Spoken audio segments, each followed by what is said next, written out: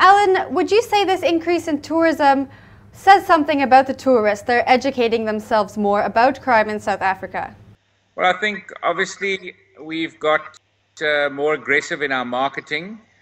I also think that the World Cup had a massive influence on how we managed to position ourselves globally and also in new markets. So, from the post-World Cup, we saw visitors coming to our region from Mexico, which we'd never seen before. Wow. And in serious numbers. And South America started growing much faster than before. And then I think also because of our marketing campaigns, that's why we're seeing growth out of China and India and sort of new markets there, and high growth. If I remember correctly, 28% out of India, 44% out of China. Those are the growth rates year on year, and that's really exciting.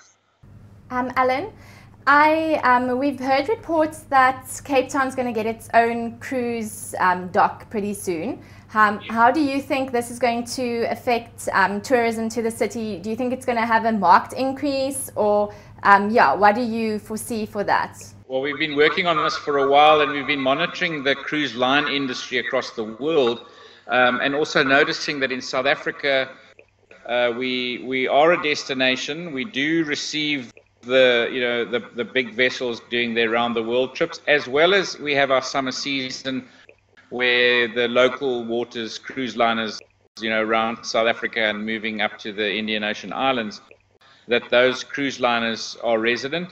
And so we know that if we create the expansion in the port, and specifically the terminal, which at the moment, if you arrive here on the Queen Mary, and your first time in Africa, your first time in Cape Town, you have this most spectacular view of coming up with a mountain and the city, and then you come into the harbor with this backdrop, and then you've got to exit to an industrial port, and that really doesn't bode well for tourism.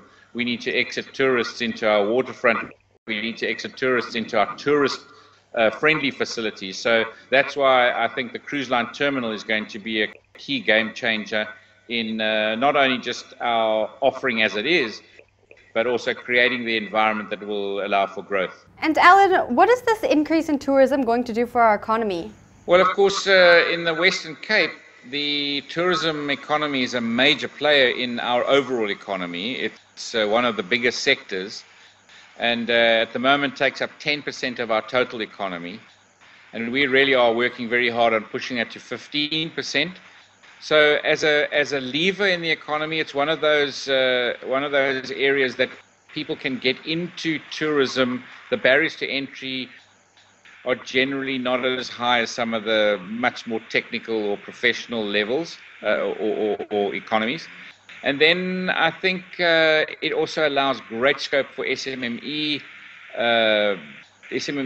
and small businesses to take up much of the offering, or create much of the offering.